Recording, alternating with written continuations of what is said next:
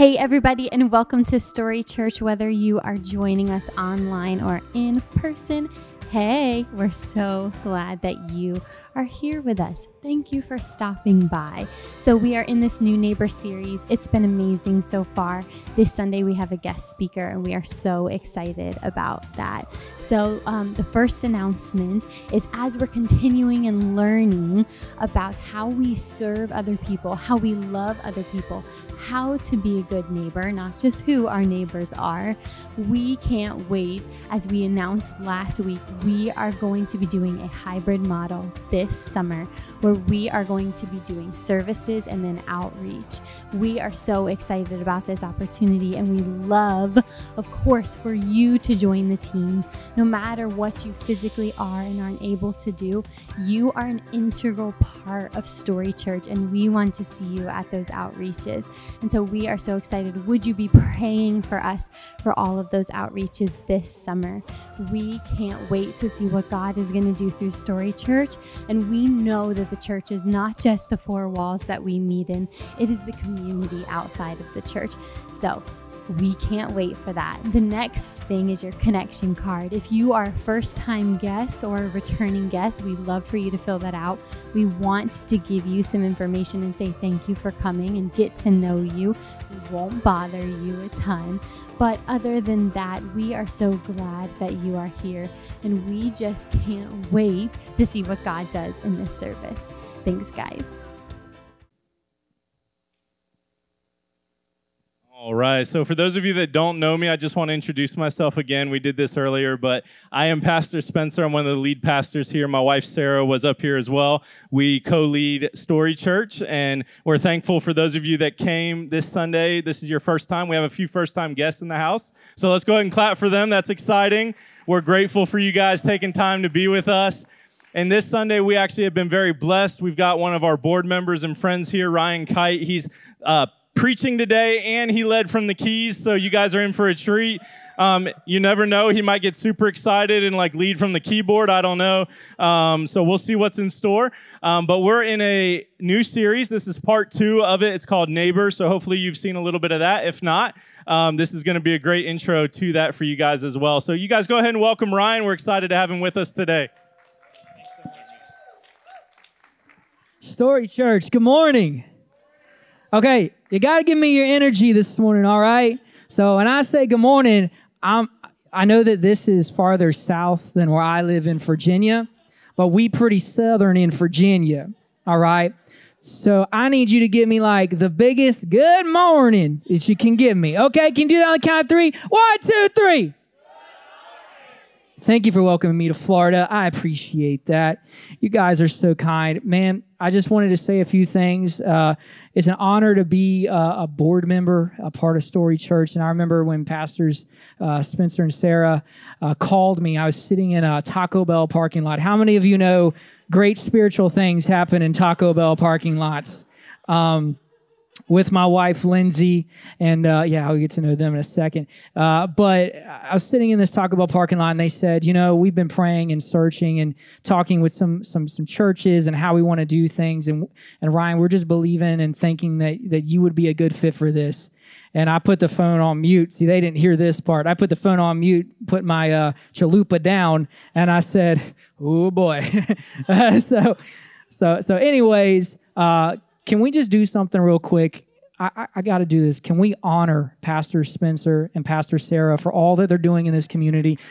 If you want to stand up, it's an honor. You know, if you want to give them some recognition, I just got to tell you something. When they asked me to do that, I immediately, you guys have a seat. This is not, I don't do up and down church. If you grew up in church where you stood up, sit down, I don't do that. So we're just going to stay seated, stay comfortable, drink your coffee, enjoy it. But when they asked me to do that, it was an immediate yes, because I just knew the heart of who they were. I knew the community. I've never been to Clermont. I've been to Orlando many times, but I knew that wherever they were going to go, wherever God called them, that it was going to be special, and that God had an anointing, that God had a purpose, that God had a gift. And I tell you what, folks, they are a gift to this community. They're going to be a gift to the hundreds and thousands of people that are going to come through this school these next couple years. as you guys move into your next, they're going to be a gift, and God is using them in powerful ways. And I want to encourage you guys to jump on board for what God's doing here at Story Church. Like I said, I'm from Virginia, flew in yesterday, got a direct flight. That's pretty amazing that you don't have to make connection in Atlanta. So, but I'm here. We're doing the Disney thing. So I know you guys are like, that's boring. We do that every day. But for those of us that don't live here, this is like a thing that you save up for a year, and you see the commercials and all the jazz. But this is my daughter right here. Her name is Lily. And I don't know if you can see her over this gigantic table, but that's her. She turns 5 years old tomorrow. And so she flew on her first airplane here this morning, and they just arrived. They're already at the resort, and they're trying to rub it in. But I tell you what, I told them the Spirit of the Lord is moving, so we here. And this is my wife, Lindsay. We'll be married 10 years in December. And we were college sweethearts. Funny story, we met in high school. Well, we didn't meet in high school. We went to the same high school, much smaller school than this. Went all 4 years to the same high school. We never met. Graduated the same year, same class, everything. Never met. We had mutual friends all across the board. And I met her, this is the truth, I met her on a date with one of her friends. I was on a date with one of her friends. And she said, oh yeah, I'm going to this college. And I said, yeah, I'm going to this college. And then soon enough, we go to college together. We're both musicians. We both love the Lord. It just kind of grew. I'm just telling you, things happen. I love that we're in this series this morning. And just really excited about this because talking about neighbors, talking about the story of the Good Samaritan. If you're first time here, last week we're in the book of Luke, and we're talking about the Good Samaritan story. Anybody ever heard of this story? Okay, I'll just give you a quick paraphrase so you don't have to read it. It's very, very short. You could probably literally read the whole thing in about 45 seconds. But the paraphrase is Jesus is telling this parable, and there's a man. He gets robbed. He's on the road. He gets robbed. And two men walk past him, okay? A priest walks first, then a Levite, okay, and then a third person. Everybody say the third person. The third person, okay. It's very critical, I actually think. I think it's super spiritual that it is the third person. The third person that walks through is the Samaritan. And the thing about the Samaritan that we're going to learn about is he was from the other side of the tracks, if you know what I mean, okay? So the Samaritan wasn't like the guy. And but anyways, the Samaritan goes to the man. He picks up the man. He takes the man to a place. And he puts the man in the place. It's an inn. It's like a hotel. He puts the man in a place, and then he leaves the man there, and he gives the innkeeper money to take care of him, okay? That's the nutshell of the story. Everybody with me? Okay. So it's a really, really good story. And I have a question today that I wanted to ask. It's a very simple question. See, last week we talked about who are your neighbors? What are your neighbors? But this week we're talking about this question, and it's, do you know who your neighbors are? K-N-O-W. Do you know who your neighbors are? And I looked up that great definition in Webster's that said, to know is to have developed a relationship with someone through meeting and spending time with them. And I kind of got to think about this, and I thought about this in my own life. How many of you know that before you can know something, you have to get to know something? Okay? When I met my wife, you want to go back to that picture of that hottie? So when I met my wife, I didn't just know everything about her. I didn't even know her last name. I never even met her. I've been in school for her for 4 years. I didn't know who she was. It takes time. It took a process. See, I think when you want to get to know something, you have to develop it. It's relational. It's built. It's long-term. It's iron sharpens iron. See, the Bible says this in the Bible. It says iron sharpens iron, so one man sharpens another. I believe that we are built to build a foundation, and we're built to know and grow, okay? So you got to get to know. If you want to write that down, that's cool. That just came to my brain, and I thought that was pretty cool. And let's talk about this Samaritan story. You see, like I said about the Samaritan was from the north side, okay? How many of you guys are from the south side, and when you talked about the north side people, it wasn't always favorable? Pastor Spencer was telling me yesterday, was it Clermont that you played basketball against here? He was telling me, look, man, this place looks beautiful. This is a gorgeous area. But he was telling me that when he played basketball here, which it must have been a long time ago. I don't know how old you are, bro, but he said that when he played basketball here in high school, that afterwards there was like people trying to fight them and throw oranges at their bus and other things. I'm assuming this was the north side, or was this the south side? So this is the south. So that makes sense, okay? That they were from the north. So anyways, to put it into practical perspective, the Samaritan was from the north. He was not religious in the sense of the people of the south. So you look at the priest, very religious. The Levite, very religious. They come from very traditional Jewish backgrounds. You could say that the Samaritan was not a religious man, okay? Samaritan didn't have this background. So when you look at this, I was thinking about this story, and I did a little bit of research on it because, I like history and things like that, and it said that they had a divide 700 years prior, the north and the south. They had a divide 700 years prior. And I don't know about you, the number 7 means something to me, okay? Completion.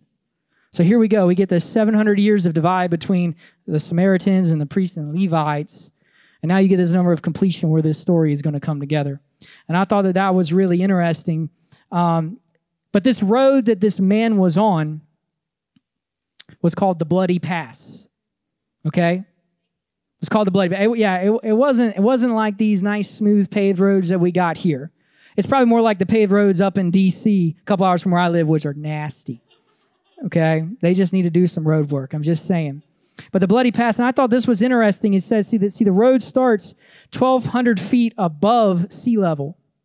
They took me out over here on the Citrus Tower. That's pretty far up.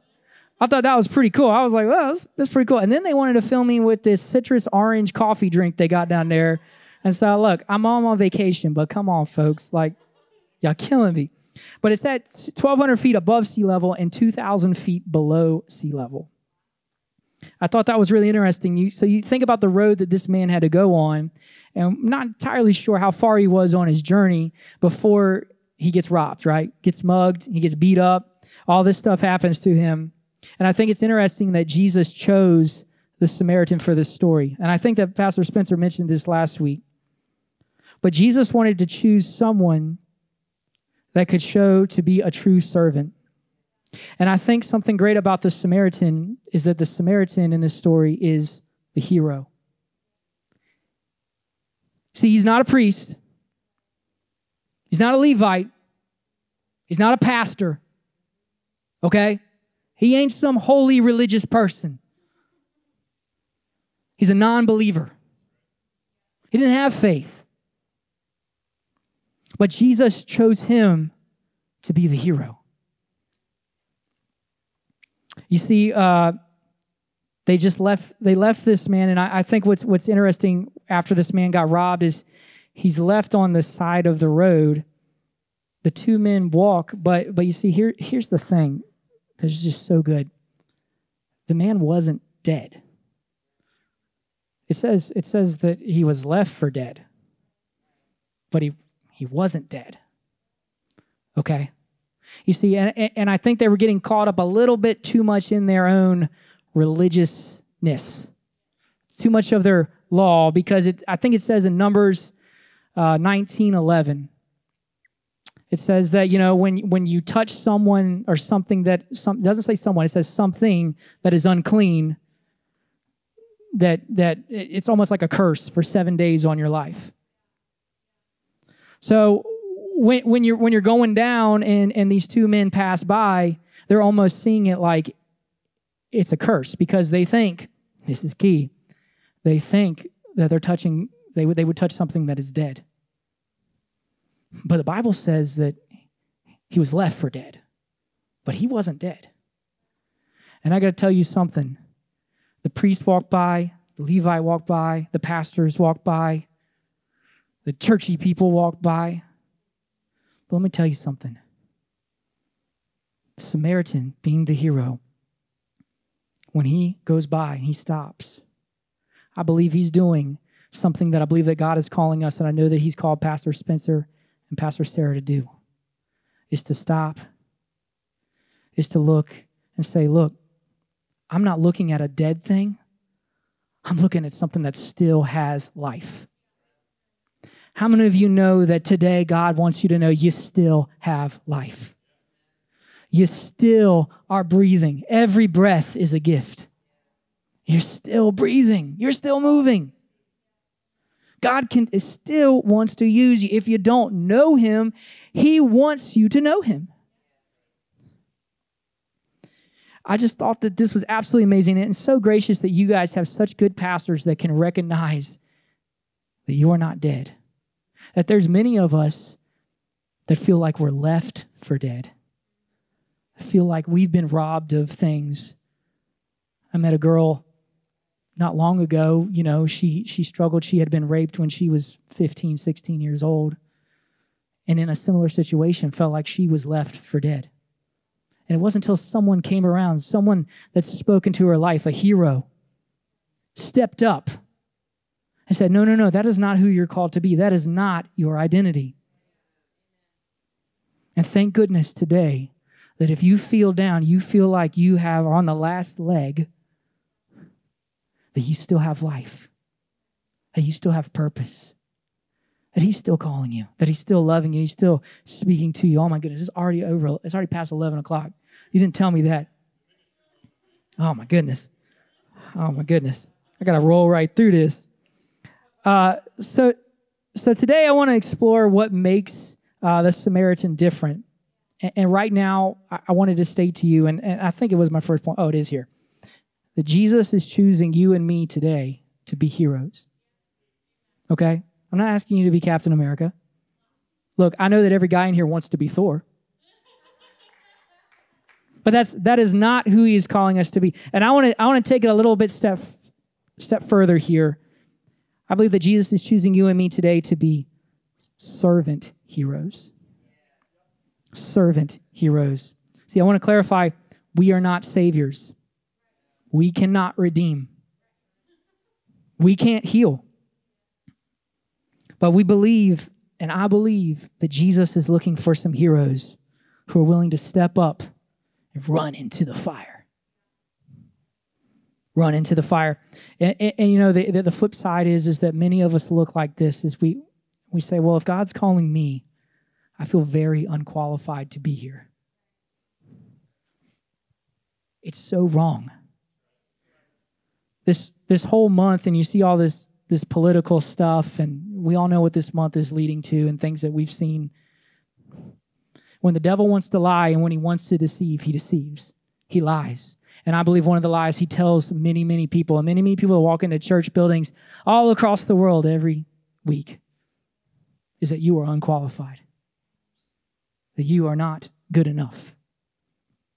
But I'm telling you right now that Jesus is qualifying you, and he's asking you to step up to be a servant hero. So if you can hear the sound of my voice or that little online thing back there, I want you to know Story Church is, we are all in need of servant heroes.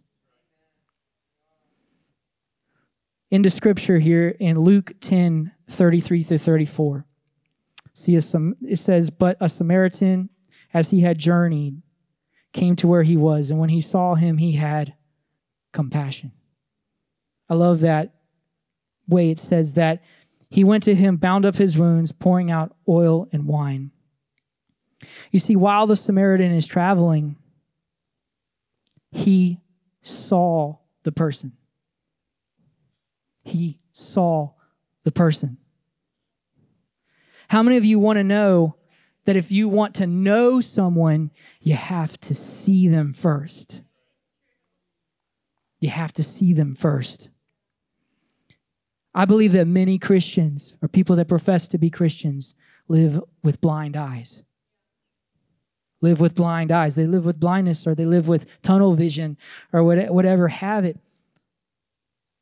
But if you think about it, when the Samaritan walks by, he's not looking at, hundreds of years of hate and difference between North and South. He's not looking at that. He just wanted to help someone because he saw the man.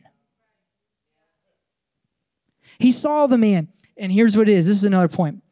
He did it at his personal risk and at personal cost.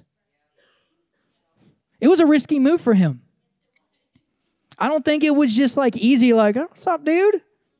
Got you, bro. Come on. I don't think it was like that at all. I think it was a lineage issue. I think it was a legacy issue. I think it was dirty stinkiness issue. I think the guy probably weighed over 100 pounds. But I tell you this is my first point. Risk leads to reward. And cost shows the value. Risk leads to reward, and cost shows the value. He took a personal risk. You see, I looked this up to show the true meaning of compassion means to suffer together. You must be willing to give something up. And this wowed me this past week. You must be willing to give something up, but believe in the reward. You got to believe in the reward. And I mean that in the sense of I in. Because a lot of us take this perspective of we want to believe for something. We want to believe for something. But you see, when I think of the word for, F-O-R, when I think of this word, that to me is something that I want to see. I'm believing for Tom Brady to come back. I think some of you Florida people were believing for that. I'm a Saints fan, and I didn't believe for that at all. This is my fault. You guys are terrible. That's great. But here, check this out. So believing for something is something that we want to see. But when we believe in something, when you believe in something, you already know it's accomplished. You already know it's accomplished. The miracle will happen because we believe in a God who can do it. We believe in the reward. We believe in his perfect plan. Sometimes it's hard. I don't know if this is you. I don't know. But when I encounter a homeless person, at a stoplight asking for money, I don't know if it's you, but the question that usually is on our minds is, what do I do if I give them my money? You see, for me, it's not hard to drive up and have compassion for someone. I think all of us, you see them, right?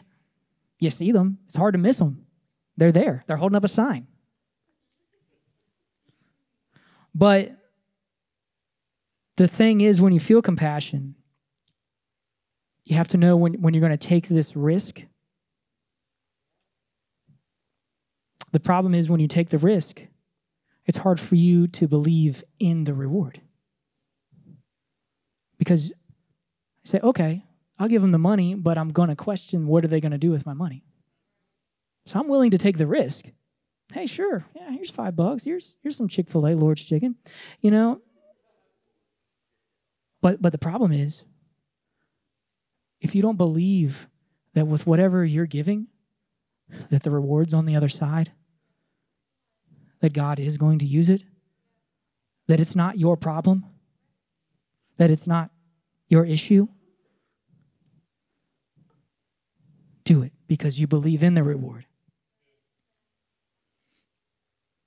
I think that is so just justifies so many things in my life to stop my questions of doubt, to stop my thought process. And you ask, well, what could be the reward? What am I believing in for? I'm believing that people are coming to church. That's practical. I'm believing that people are going to know Jesus. Whoa. I'm believing people are going to get saved. I'm believing that people's bodies that are broken are going to be healed. Why does it matter if I'm giving money to this person or this situation or that situation? I'm believing in the reward. I'm believing in the blessing. And I think that's exactly how the Samaritan went.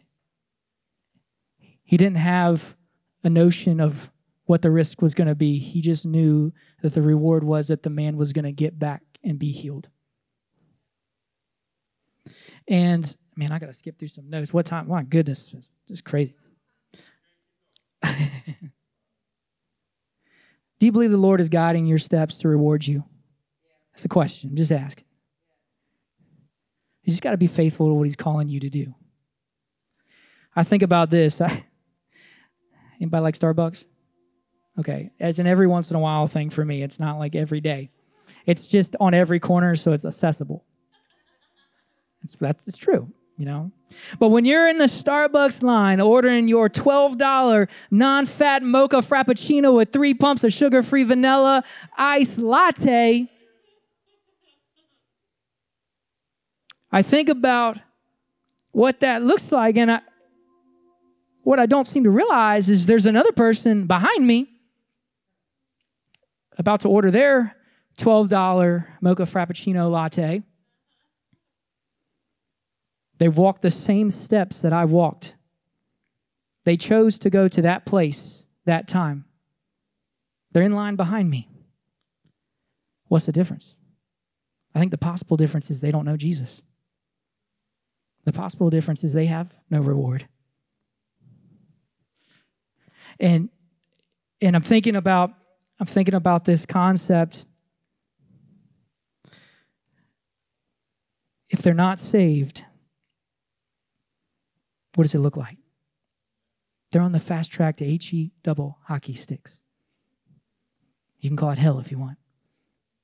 Sometimes I think hell just sticks better because people need to know it's real. And thinking about this, can I use you for a second? Here. I'm just going to get down here. Is it okay if I get down here? Okay. Sorry, camera people. We love you. All right. Pastor Spencer, I'm going to use him as an example. Thinking about this, let's use this Starbucks example because I love practical things, right? I'm a practical kind of guy. Here's the thing. I believe that I'm a believer. I know that I'm a Christian. I know that God uses me. He calls me. He's blessed me. I go to church every Sunday. I'm in the Starbucks line ordering my $12 drink, and it's a small. He represents that person I was just describing behind me. He's behind me. This is us. No, I'm not saying this is you. This is just the normal. And there's Christians that do this because I believe that there's a lot of people that are going to go to church today that on Monday they're going to stand in a Starbucks line just like this. He's going to hell. He's going to hell. And I think about this concept because I think the best thing and the second thing that the Samaritan does, he turns around. See, here's the thing. Can you lay down and act dead for a second? Whatever's more comfortable for you. He's a gym teacher, so this is easy. Here we go. Just stay with me for a second. I'm almost done. Oscar-winning performance. Here's the thing. Understand this. Here's the priest. Here's the Levite. Here's the Samaritan. Okay, just go ahead. I'll help you out. Okay, so understand this. Starbucks line, practical. No different. Are you going to turn around? Because the Samaritan saw him and he turned around. You got to see him. You got to make the turn. Now put your hands out like this. Turn this way so this is a good one. Folks, this looks like a cross. This represents Jesus. How many of you are being priests? How many of you are being Levites? Folks, be a Samaritan. Turn around. See him for who he is. He wants to bring you in. He wants you to pick him up. That's good. Thank you so much. I'm trying to tell you. He wants to pick you up. He wants to bring you in. And I believe that if we're called to be the hands and feet, we have to take a risk. We have to believe in the reward. We have to believe that there's this little thing that I love called divine appointment. I promise you I'm almost done. And divine appointment states that everywhere you go, that there's always something, someone. You're going to encounter these divine appointments every day where God has just planted someone because somebody told that person that woke up, you should go to Starbucks that morning. Somebody told you to do it. At that time, that day, right then. I'm just using Starbucks as a practical example just so you guys can understand. This can be anywhere. And I called that illustration, I call that goofy spiritual, but I feel like that represents the case that we can fall in sometimes. Samaritan turns around in verse 34. I don't know if it's up here or not, but verse 34 says, he went to him, bandaged up his wounds, pouring oil and wine, and then he put the man on his own donkey, in his own Corvette. I don't know what y'all drive down here in fancy Florida, Ferraris. I don't know if y'all are that fancy or not. Not you. But anyways, let's check this out. He brought him to an inn, and he took care of him. You see,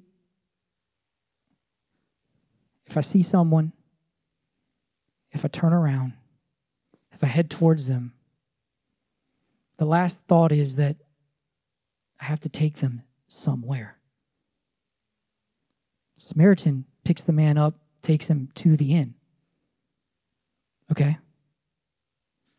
Somewhere. How many of you know church, Story Church, is somewhere? I believe it with all my heart, and I believe that this is a healthy place.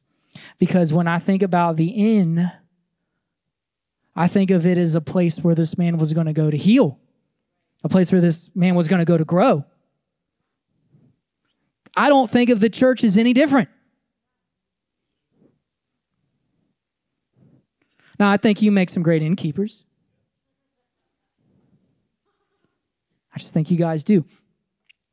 And to rush through this real quick, thinking about that Starbucks illustration, I go to this conversation about brokenness and struggle. When I invite someone to the house of the Lord, when I see them, when I turn around, I bring them to the inn, we always tend to miss out on step 4. Step 4, they show up, they're sitting here, they come to your small group, they just want to hang out with you, talk to you. What do? I'm not saying this is you, but I've seen this time and time again. You ignore them. You leave them. You don't talk to them. You just, okay, that's fine. And I have a story. I have a picture of a guy holding a guitar.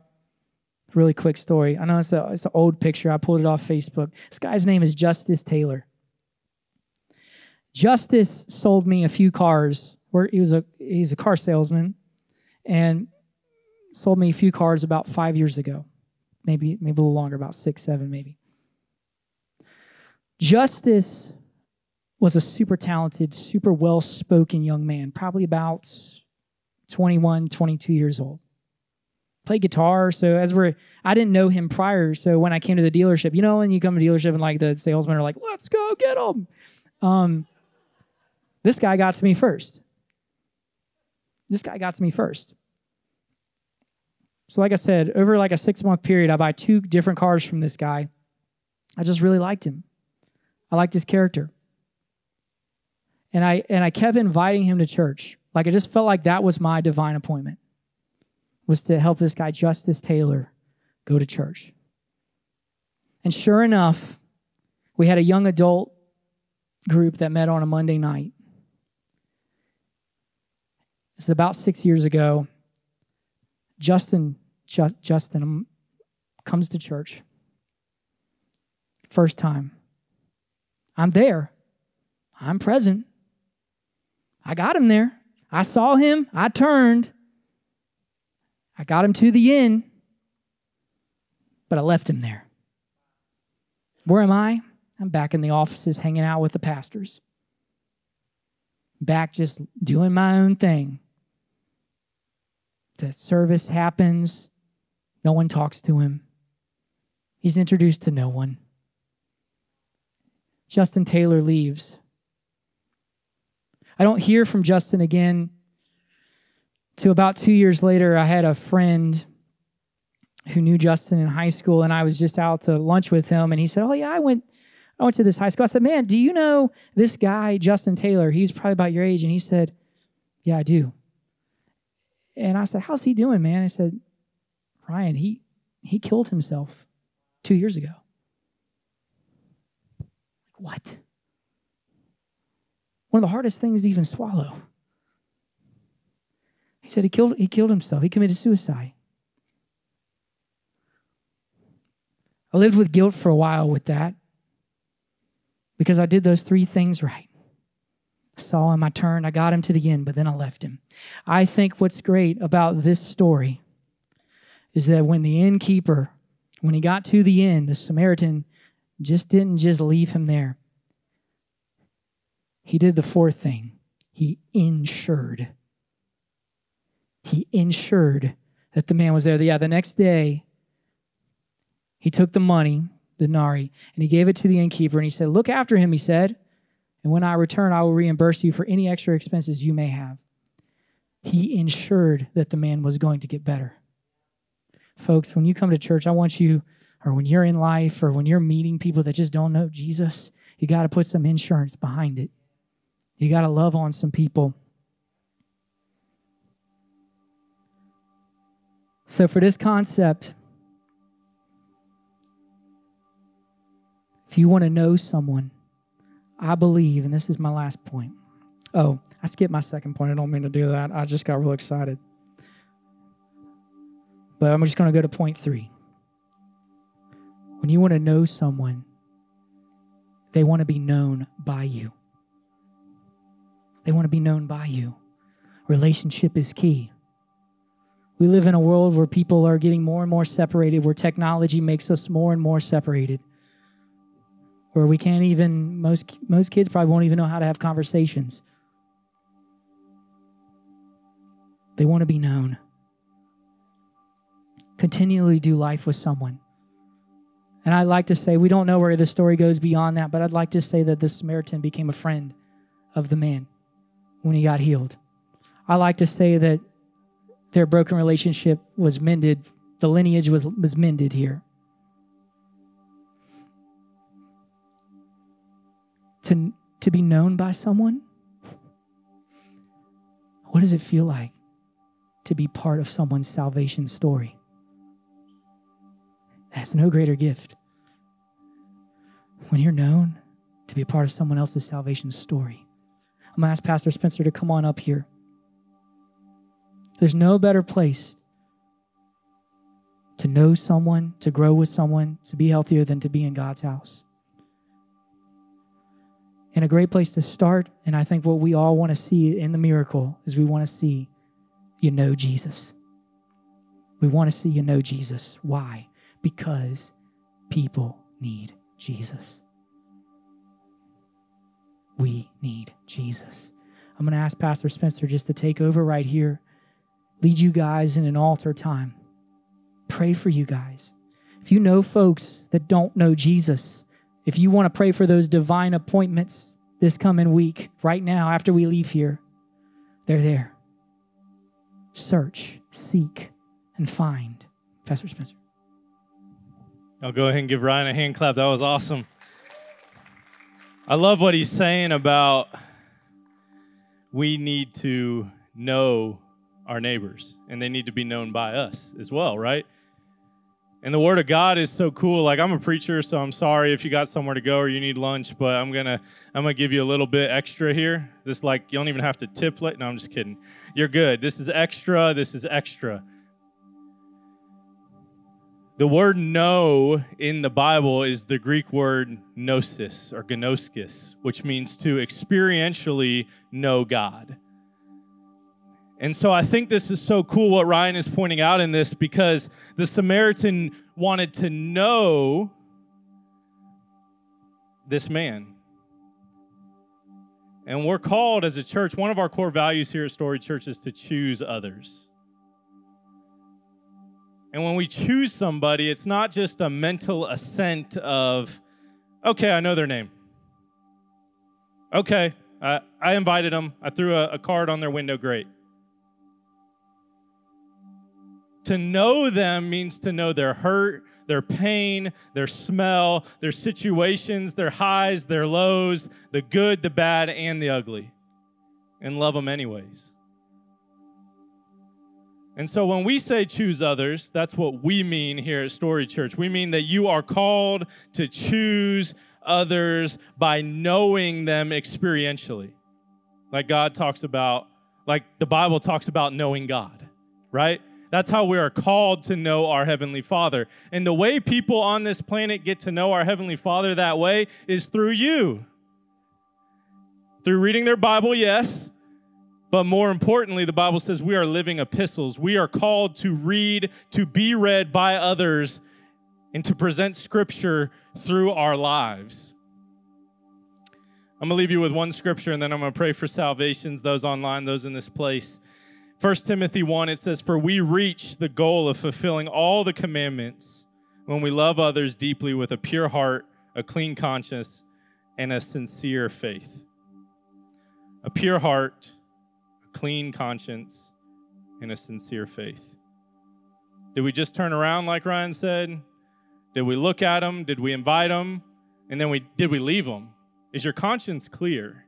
Did you do all the things that God has called you to do, or did you stop with one of them? Right? Like, I want to be clear here that the Bible isn't a works-based thing, but someone's salvation may be based on the works that you present in their life. Okay? Parts of the Bible says that there's no way to heaven except through Jesus and his righteousness, correct? But James also says that faith without works is dead. So where does the line meet up?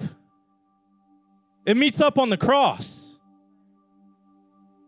And so I need you to see that through Jesus, Jesus is calling you to do some things once you have said, "I accept you, Lord." You can no longer shy away and say, "I don't know them." If you choose to do that, that's on you. But once you know Jesus and you know his word, you are now responsible to do and live his word. It's pretty clear. All right, that's my soapbox. And I love Pastor Ryan's message. It was great. So what we're going to do now in this time, I'm just going to pray for those that need to get to know Jesus. We had an awesome ministry moment earlier, but if there's anyone in this place or anyone online that does not know the Lord and wants to, on the count of 3, I want you to just shoot up your hand with every head bowed and every eye closed. 1, Jesus loves you. 2, he's got good neighbors for your life. And 3, he loves you today more than he ever has. And so if that's you right now, if you need to know Jesus or you want to accept this Jesus for the first time in your life, go ahead and shoot your hand up right now in this room. Anyone online as well, just let us know in the comments section if that's you. If there's anyone else in here today with every head bowed and every eye closed and you say, "Pastor Spencer, I know Jesus, but I really this message hit home to me and I need to recommit my life to him. I need to re-up my neighborliness. I need to do a little bit more of what God is calling me to do. I want to look more like this man who helped this falling guy in the Good Samaritan story." If that's you and you're in here today, go ahead and raise your hand as well. If you just say, "I need to live a little bit more like the Good Samaritan." If there's anyone in here today, just go ahead and shoot your hand up. That's awesome. I see those hands. Thank you, Jesus. Thank you, Lord. Online, if that's you, let us know. We'd love to see you. We'd love to talk to you about that as well. So no one in here prays the salvation prayer alone, so let's pray this prayer together. Dear Lord, thank you for loving me. Thank you for giving your life for me. Thank you for dying, going to hell, and resurrecting so that I might have life. Thank you for being my personal Lord and Savior. Amen. Y'all go ahead and hand clap for anyone in here online that raised their hands today. We like to celebrate that. That is a huge win. You guys, we thank you so much for showing up. If you will, just go ahead and stand real quick. Stay in your seats. We want to worship our Heavenly Father one more way this morning, and we love to worship Him through our tithes and offerings. If this is your home church, we would love for you to start to partner with us through the tithes and offerings. If you're already doing that, we thank you for making Story Church possible. There's some exciting outreaches coming up this summer that will not happen without your tithes and offerings being able to reach out into the community. I got to read a story in our stand-up meeting earlier today, and I want to tell you this is because of your tithes and offerings. The online stuff, the wins that we experience in this place is because of what you give and what you do in this place. And there was a lady who messaged us online a few weeks ago that when Jim was in here preaching and talking about PTSD, and I just want to share this with everybody. This lady literally wrote to us and told us that she really felt like there was no reason left to live. And she came across this message, and she heard the message of God's grace and love and mercy, that in the middle of what someone might be going through, He can still work in their lives. And she thanked us and thanked us and thanked us throughout that message. And she had no idea that there was a church like this that believed that about God in this community. And whether she ever walks through those doors or not, that's another life that is still here, that is still loving, that is still caring, that is still breathing, that is still a neighbor because of what you guys do week in and week out in this church. And so we endeavor every time not just to ask for your money, but to let you know what it is actually doing. Okay? The money is a necessity in this world. God doesn't need it, but people need to know the gospel, and that takes money to get it out. Okay, so there's a few ways you can do that. You can scan this QR code up here. You can text the word honor to the number 94,000, or you can go to storychurchfl.com/giving.